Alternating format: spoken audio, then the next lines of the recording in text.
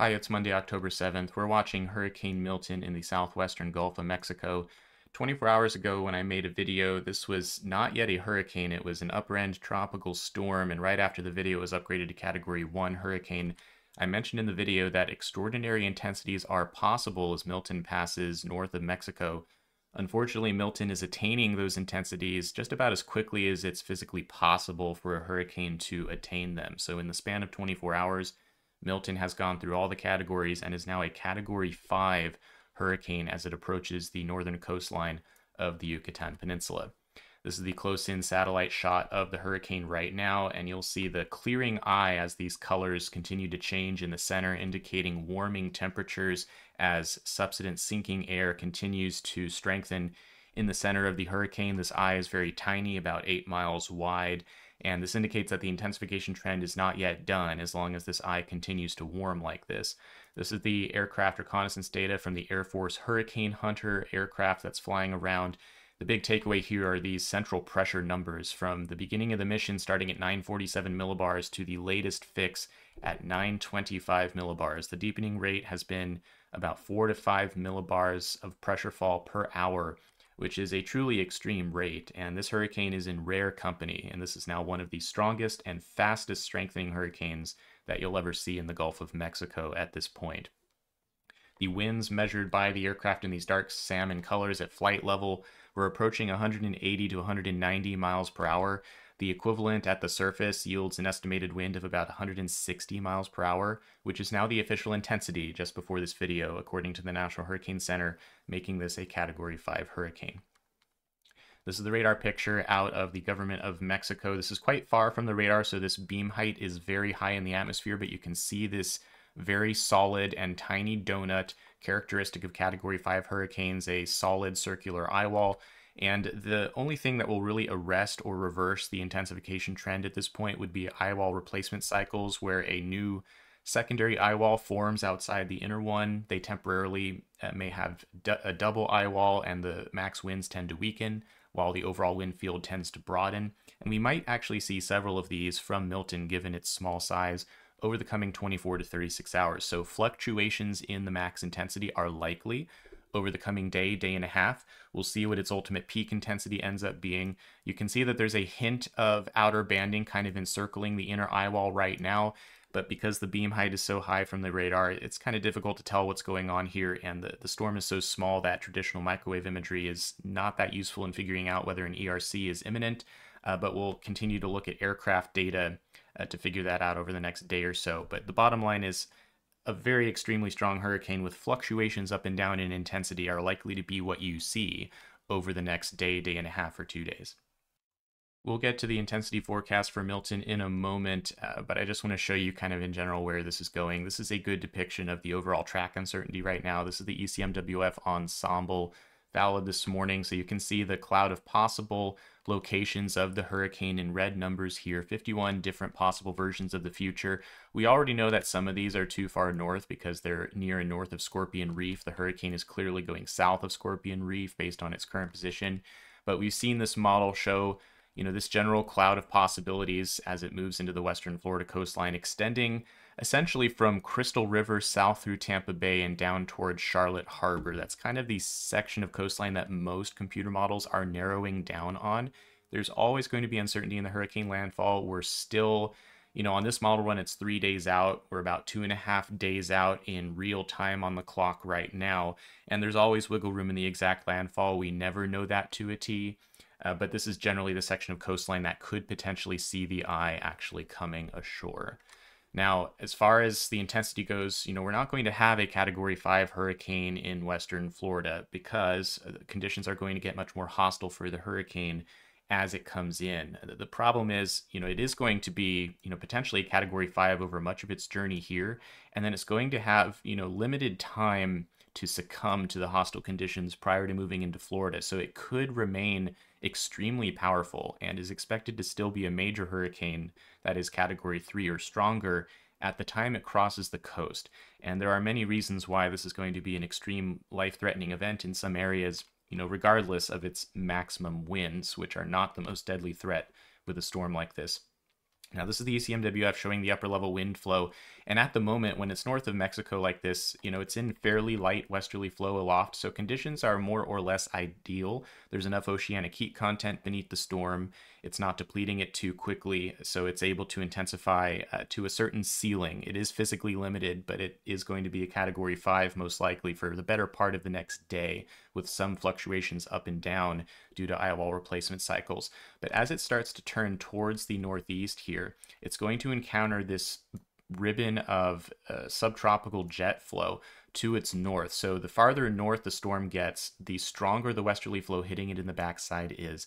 That wind shear is going to, at some point, disrupt the structure of the eye wall and cause asymmetries that will cause the overall max winds to come down in the storm, which is technically the definition of weakening.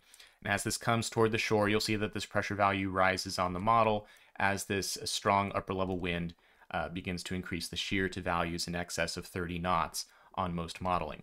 You'll see what this does to the hurricane structure on high resolution models like HAFS. So this is valid Tuesday afternoon when you still see this really compact eye wall. This is still a rather small hurricane, but extremely intense. So in all likelihood, a category 5 hurricane on Tuesday afternoon still when you're looking at this tomorrow.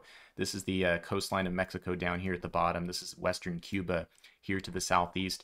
And you'll see that as the hurricane starts to move northeastward, the coastline of Florida will start coming into view. This is Tampa Bay right here. This is Charlotte Harbor right here on the northeastern edge of your screen.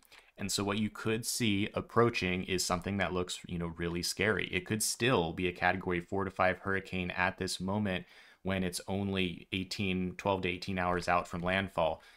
Wind shear is expected to start disrupting the inner core. So at the last moment, you see that the southern eye wall essentially erodes due to the powerful southwesterly shear here. So right now, the expectation is for some kind of weakening to be occurring because 30 knots of shear typically impacts a major hurricane like Milton quite significantly. However, it is going to be uncertain right until the very end just how quickly the weakening will occur and what the timing of landfall will look like relative to the evolution I just showed you. Do you get hit by something that's still a complete donut or something that is opening up on the south side? That will be very important for things like the maximum wind that folks feel. But the problem is the deadliest impact of this storm will probably not be the maximum wind. It will be the storm surge flooding on the coastline driven by this wind field. And one thing I want to show you here is that the overall wind field, while small right now, is going to grow because as it interacts with that vertical shear and the jet stream to its north, there's a little bit of an upper level trough here causing baroclinic dynamics that cause the wind field to grow. So you'll see this field of green here dramatically expand as the hurricane is nearing Florida. You'll see the field of red, 60-mile-per-hour winds or stronger in red here, also expand. So you'll see that dramatic size increase as the storm is approaching Florida. So even though the max winds may be coming down, the overall size of the wind field will be growing. And unfortunately, that means it can drive more storm surge into the coastline. That's why we're communicating this as a highly dangerous hurricane and a possible extreme event in some of these portions of western Florida.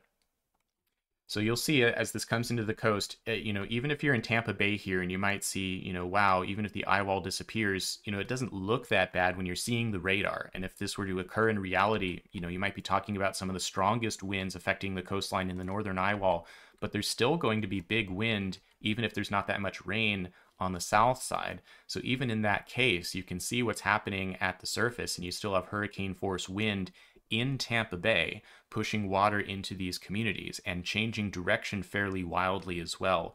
Obviously, there's a certain track for everybody that would be the worst case scenario for that particular location. And we're not going to be able to narrow down, where is the landfall here. But because there's a risk of a particular track being extremely bad for each individual location, everyone that's in an evacuation zone and receiving evacuation orders really needs to heed that because there's going to be a lot of water sloshing around in a situation like this.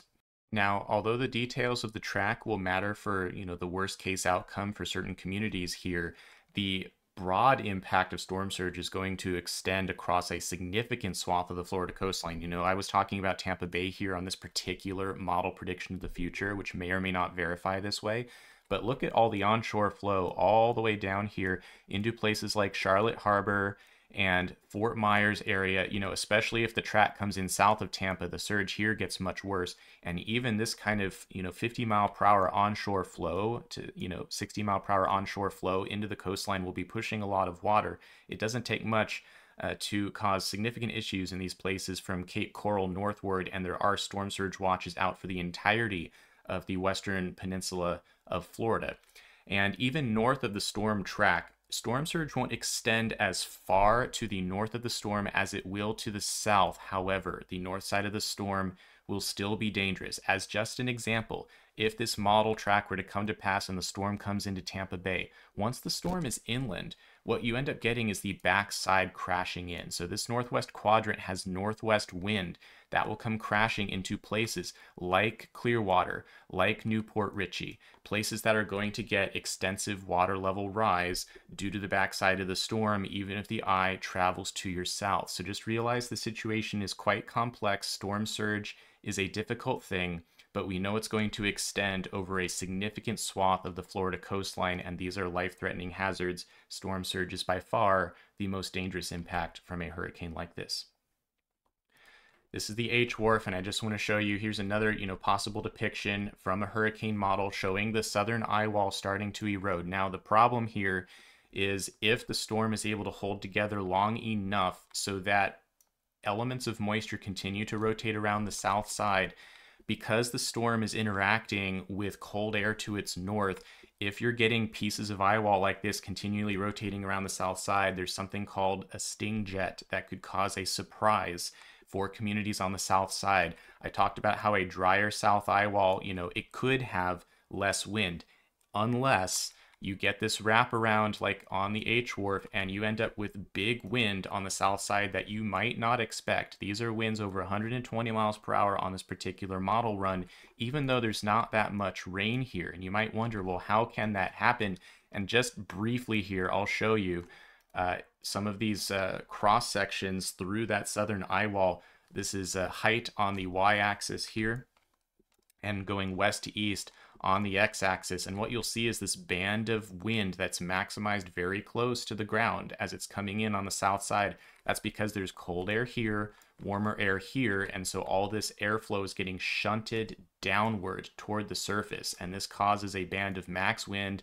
This is what's called a sting jet, and it's the kind of thing that when the storm is getting sheared and moving towards cold air like this hurricane will be doing, if the timing is just wrong in this case, the wind can be much higher than you expect it to be on the dry backside of the storm. So don't sleep on the potential for extreme impacts from this, regardless of the exact track relative to you. You can see here on H Wharf, it's moving more into kind of the Crystal River area instead of Tampa Bay like we saw on HAFS A.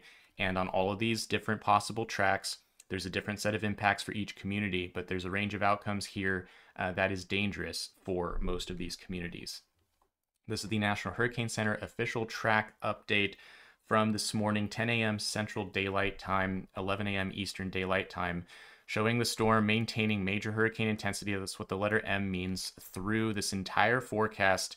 The storm is expected to weaken in terms of max wind because, again, the vertical shear will be eroding the inner core close to the landfall time. But that might be happening at the last minute, and so this may not have time to weaken below major hurricane status. So right now the forecast is for right here, the hurricane to still have max winds of 125 miles per hour and extremely dangerous as a result. The landfall timing has shifted a little bit slower just based on recent motion trends of the hurricane. So this is now anticipated to be around Wednesday evening when the landfall is occurring. Everything in pink here is a hurricane watch. Note that they extend well inland. The hurricane will be accelerating in its forward speed and will be taking high winds inland with it. So places all the way inland to like the Orlando metro could be dealing with the potential for, big power outages, trees coming down, things that high winds create in Florida. And we will have significant surge, as we talked about, all up and down the western Florida coastline. As far south as, the Naples, Fort Myers area could see significant water level rises. Charlotte Harbor, this is the potential peak values of surge. So again, some of this will be a little bit track dependent. Obviously, if you're in Charlotte and Fort Myers Harbor, a track south of Tampa Bay is worse for you than a track north of Tampa Bay. But either way, there's going to be an extensive swath of onshore flow pushing water into these areas. So expect several feet of inundation regardless of the exact track, and worse if the eye is closer to you. This is obviously something that can bury a lot of areas. I encourage you to look up your evacuation zone, know where that is, and then you can click on the storm surge inundation map at hurricanes.gov, and you can see all of these areas that could potentially be inundated. Here, red is 9 feet or more of water, orange is 6 feet or more, etc. And so you can get down to these communities and see just how much inundation is possible. This is a reasonable worst case scenario that is depicted on these maps, but that's to give you the ability to plan your risk and whether you should leave and move inland. It is the water in hurricanes that is most dangerous, usually not the wind for most people. This is the arrival time of the dangerous winds, potentially as early as Wednesday morning. Again, landfall would be Wednesday evening, but this is the earliest reasonable arrival time of 40 mile per hour or stronger winds. Could be as early as Wednesday morning, and you can see the corridor of risk extends over much of the central Florida peninsula, where the core of the hurricane is likely to track. And then flash flooding, going to be a big concern here, and especially north of the track. Because of the shear, we talked about how the southern eye wall might erode. That'll be true of much of the southern part of the storm as well. So when you see this coming in, you'll note there's a dry slot, and that will be a saving grace in terms of inland flooding for a lot of people on the southeastern side of the hurricane. However, you see all these bands out ahead of the storm, and so there will still be potential for flash flooding due to those, but the rainfall totals will be reduced south of the track relative to north of the track, where you see much heavier rain banding on all of these models because of that southwesterly wind shear, which means left of the storm track gets most of the rain. And so we'll see potential for very heavy corridors of rainfall and flash flooding extending across northern Florida and maybe even into southern Georgia as well. So you can see the risk here extending to places like Jacksonville from the I-4 corridor northward. Less risk to the south, but still moderate risk in the Miami-Dade and Southeast Florida area, where flooding is very easy to create even with moderate amounts of rain. And some of these rain bands with moisture out of the southeast will be raking Southeast Florida well in advance of the hurricane's arrival. That's about it for this video. This is another big storm for Florida. Really unfortunate. I hope everyone is preparing for a Wednesday landfall. This could be a potentially extreme event for some folks, especially in the context of storm surge. So if you're in evacuation coastal zone, please leave if you are at risk. We will continue to watch this hurricane, and I'll have another update tomorrow. You can follow me on X at Tropical Tidbits for more frequent updates throughout the day as I am able to post them. That's it for now. Thanks for watching.